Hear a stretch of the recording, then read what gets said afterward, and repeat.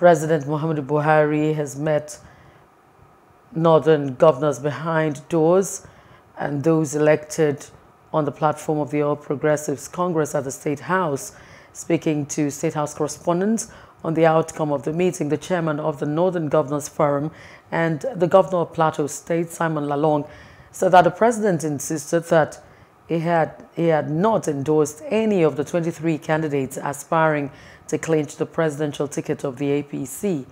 Lalong stated that the president had directed that governors of A.P.C-controlled states should meet with the National Working Committee of the party to fine-tune modalities for the selection of the presidential flag bearer of the party.